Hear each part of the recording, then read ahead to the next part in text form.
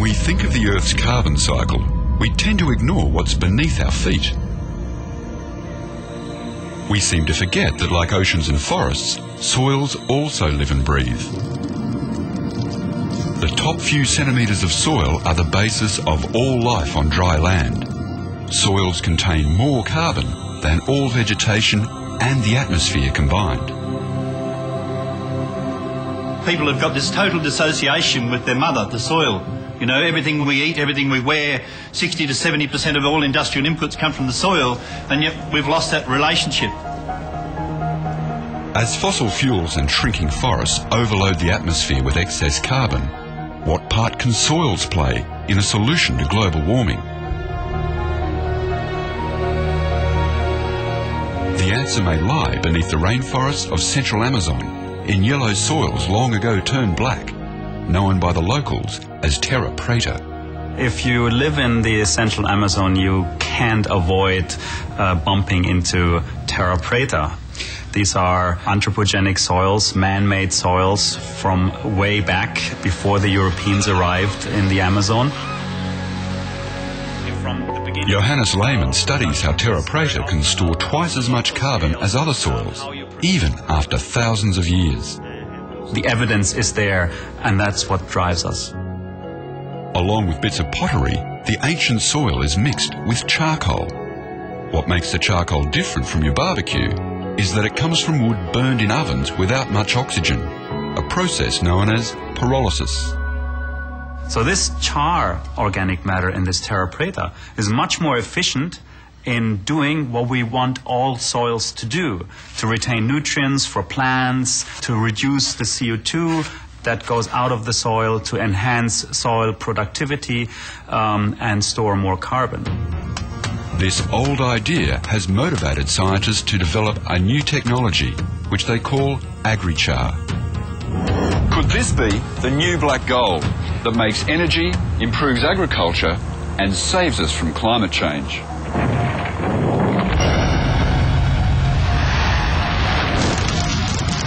That's the inspiration behind this international conference in New South Wales. Mild-mannered soil scientists are politely plotting a global revolution. One of the most important things we need to do when we actually start to build this initiative into a world movement, as it were, is to actually relate it directly back to individuals.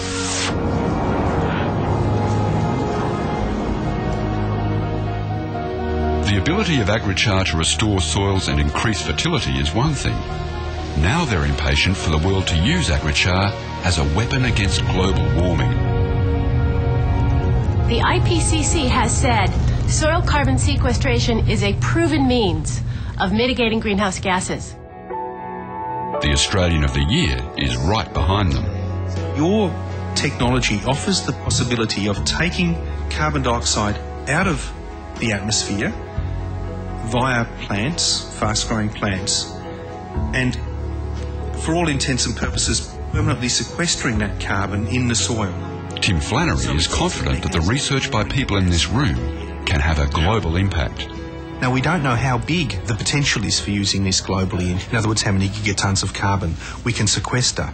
But my suspicion is it's large. Agrichar is especially relevant to our continent, with its old eroded soils starved of organic carbon. 75% of Australian soils have got less than 1% organic carbon. To have a healthy, productive agricultural system, 2% organic carbon is a level where you'd like to be at. A little bit of the Amazon has come to rural New South Wales, where Lucas van Zwieten and his team are adding agrichar to old dairy paddocks. Restoring the carbon content feeds life in the soil and increases respiration. As the soil breathes, the gases are collected in chambers. This is one of the very first long-term field sites. We are hoping that this trial will last 5 to 10 years. By analysing the gas content, they test how agrichar changes the greenhouse gases emitted from each hectare of soil. We'll do this every couple of days. These have been capped for 2 hours. and we're basically looking for greenhouse gases evolved in that period of time.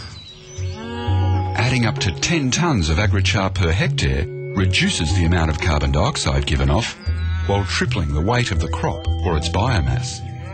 As well as that, they measure another gas that's important for global warming, nitrous oxide.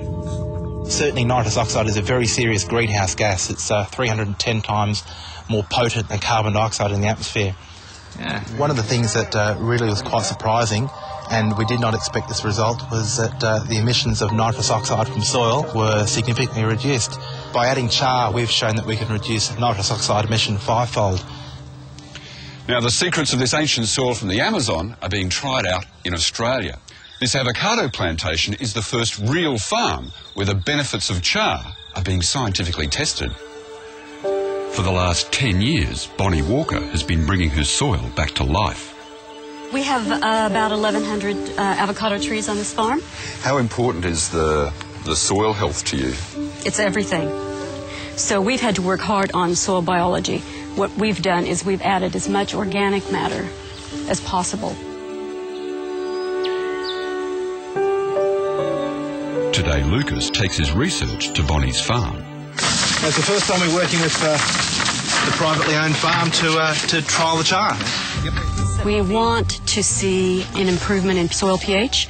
We expect maybe improvements in soil structure, water holding capacity. The structure of the agrichar is very porous, I understand. So this is going to create a lot of surface area for nutrients to hold on to. So this is very important because the fertilizer you do put out will stay there. The challenge is to make enough agrichar. The more carbon, the better. And I don't think we can produce enough char in the country to improve all of our soils. Which brings the conference here to a guided tour of the Best Energy's pyrolysis plant north of Sydney. We're the oldest renewable energy company in Australia. We've been working here on renewable energy projects for 25 years. But it's... Adriana Downey shows off the agricultural benefits of char with a demonstration corn crop. This one at the end here is just corn plants straight in the soil, so we didn't make any amendments or additions to the soil. This one next to it, 3A here, we have 50 tonnes per hectare of chicken manure char in the soil. So that's the differences we're seeing there. Char, no char. But the main attraction here is the pyrolysis plant. It cooks biomass without oxygen to make a renewable fuel called syngas, a flammable mixture of carbon monoxide and hydrogen. The black waste left behind is exactly what the soil scientists want to use as agrichar. One person's trash is another person's treasure. Today they're using ordinary garden waste. It feeds in through a conveyor into the main dryer, which is a rotary dryer. You can see it there spinning around. The kiln is heated to 550 degrees by burning the syngas. So it's actually our own energy that we're producing in the plant that we are firing it on. The win-win is that half of the carbon in the biomass makes the syngas fuel, while the other half stays in the char. The amount of agrichar trickling out the end of this pilot plant won't change the world, but making it on an industrial scale certainly could. What we put in provides enough energy to run the process, as well as then export energy for other people to use for their processes. And because the energy comes from plants that absorb carbon dioxide as they grow, it should be carbon neutral. From all of the technologies that are available, this is really quite a unique one. It's the carbon pump concept of taking carbon dioxide out of the atmosphere and putting it long-term into a sink. That's what makes this energy so different. Better than low carbon or zero carbon, it's actually carbon negative. The conference may be over, but these agrichar revolutionaries will keep spreading their message around the globe. Johannes has a vision of growing energy crops to power agrichar factories. In my view, it has to play a significant role to secure our future. It does seem too good to be true, but I've looked at it from every angle, and I failed to see the fault in the system. In Australia, Tim intends to use his influence to help make agrichar competitive.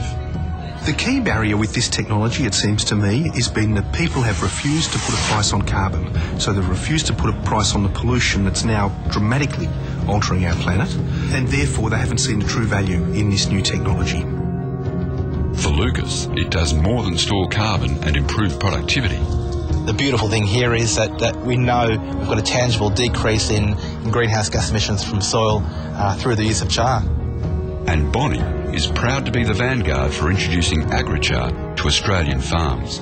This could be a very easy way to store carbon. You might end up farming carbon as well as avocados. Well, we could. It's very exciting.